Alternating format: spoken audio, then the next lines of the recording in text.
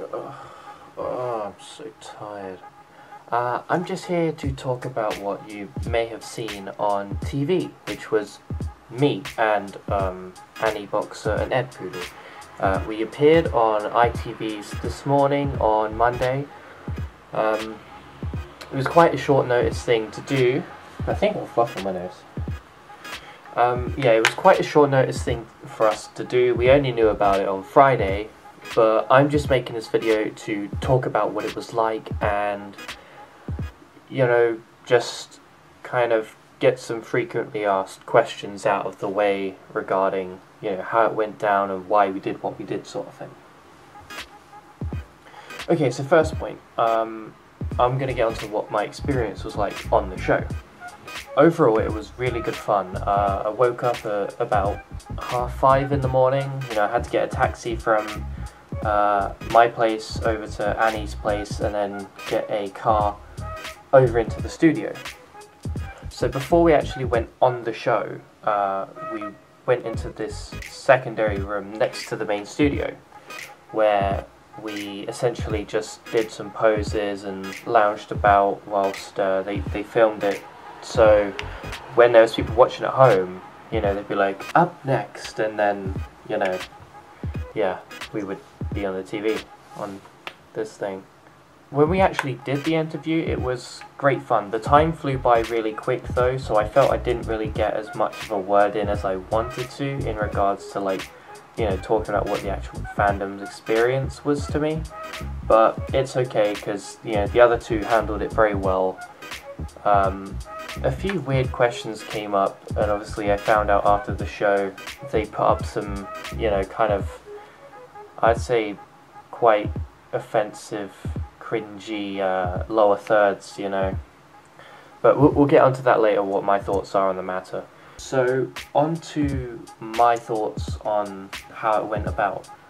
So, straight away from the get-go, you know, they were very friendly to us and everything. Things started to take a turn for the worst when we were doing the filming for the whole, like, green screen bit. And what happened there was, I think it was about 3 minutes before we were going to be introduced on the live TV bit. Like, struggling with my fingers here, Jesus Christ. So, third, yep. So they said it was 3 minutes until we went live on the little preview bit of our interview. One of the people walks in, like, holding this piece of paper and is like, okay, so here's the line, they swear it's not a fetish, meet the furry fandom. And straight away, you know, alarm bells were ringing between me and the other two. No, we don't want that line said at all. If that line said, then we're gonna go, we're not gonna do the interview. They went away, they quickly changed that, thankfully, and they didn't introduce us with the whole they swear it's not a fetish line, because that would have been quite disastrous. No, I think we did our best to get past the sensationalism that they were pushing for in that segment. We managed to stop them introducing us with that, you know, fetish tagline. One thing I wasn't too happy about was the furries' reaction to it on Twitter. I mean, because I posted this tweet here before the interview actually aired, just as like a kind of, oh hey, if you know what this thing is, which is quite obvious what it is, you know, watch it for a surprise. And, you know, instantly people were just jumping on me and attacking me for all, you know what I mean, just for being on the show. They had no idea what I was going to say, no idea who else was on it with me.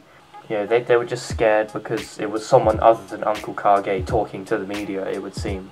As soon as the interview actually aired and was done and people had seen what we had, you know, managed to do that day, the hate stopped. You know what I mean? It's had an overwhelmingly positive response, and, you know, thank you to all of you who've, you know, supported doing the thing. Now here's on to a few points I just wanted to cover over that is like the main reason of this video, just so I can address the things, you know, I see on Twitter, whether or not I'm tagged on it. You know, I still had a look and saw a lot of things come up. So the first point, I'd like to address the lower thirds that happened during the interview. We had no idea those were put up there. We had no idea they were going to be put there, and we had no idea what they said until obviously we'd left the studio and watched the, you know, highlight online. You know, I wasn't too happy about that myself. Probably same can be said for the other two, but at the end of it, you can't really change much now. What's done is done. All that matters now is, you know, the actual what was said in the interview went well. I just hiccuped. I think the lower thirds could have been worse, you know, in my opinion. They could have said something like, Okay, on to my second point. The other thing I wanted to address was the tweets they sent out. So, the first tweet they sent out regarding us was, you know, had the whole fetish tagline in it again. They obviously wanted to slip it in somewhere and just, you know, put it in there. At the end of the day, media is going to do what media does. It's going to try, you know, get views, essentially.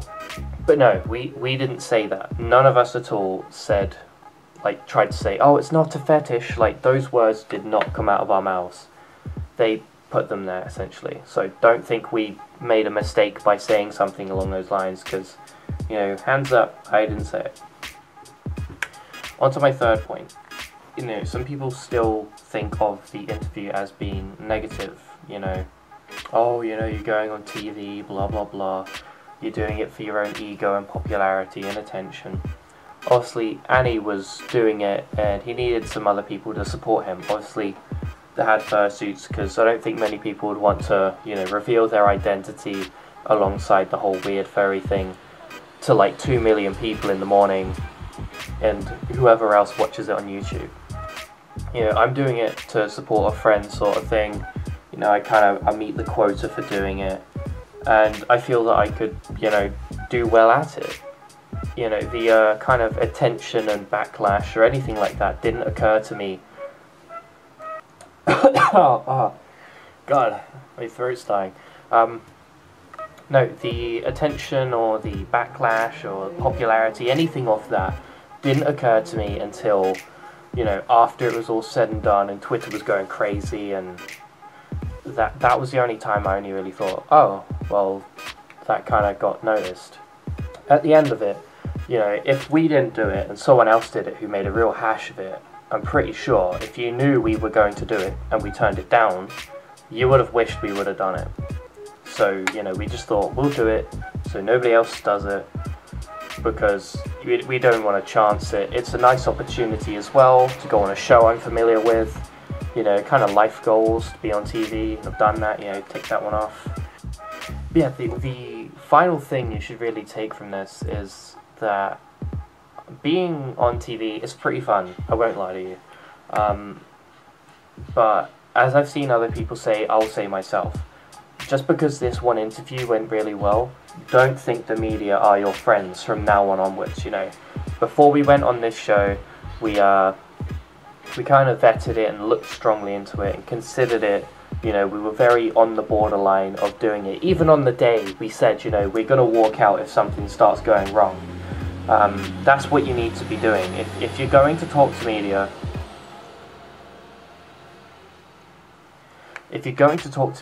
just make sure that whoever you're talking to is, you know, at least not biased. They're not going to make it sensationalized. I really regret leaving that window open. No, just, you know, make sure it's not a scummy company, basically, you know, it's not a scummy news outlet like the Daily Mail or something like that, you know. Be honest, but not too honest, you know. I mean, I understand that the fandom may have some sexual undertones to it, but that's not what represents everybody. And especially when you're talking to someone who's from the media in front of 2 million people, you don't really want to go out there and say, yeah, we all jerk off to like animal penises and stuff like that, you know, because immediately that would be taken out of context and make things much worse. All we were trying to do is kind of push the idea of the community rather than the reason we exist. Or we weren't there to deny that anything fetishy happens. We got asked the question like once maybe at the start of the questions, I mean. You know, he turned to us and goes, oh, so it's not a fetish, is it? And we're just like, no. It's because we just wanted to get past the sexual questions, which is what we did. and we had a good interview out of it. You know, we weren't saying that there's no sex or anything, we were just saying that's not our primary kind of motive. But anyway, enough of my rambling. I will link the interview down below if you haven't seen it. Yeah, thanks for watching. Thanks for supporting the actual, you know, interview on Twitter and everything, or if you've messaged me with some support. Yeah, I kind of need it, because to be fair, I was almost regretting it about 20 minutes after leaving the studio. I wasn't really sure how it would be received, but no, you know, I mean, I'm so glad it's gone as well as it has. You know, I can't thank you guys enough for your support. Expect a new video soon, basically. So yeah, once again, thanks for all your support. Thanks for watching. You know, you do all the liking, subscribing shit, I don't care. Until next time. Well, nearly knocked the fucking thing over.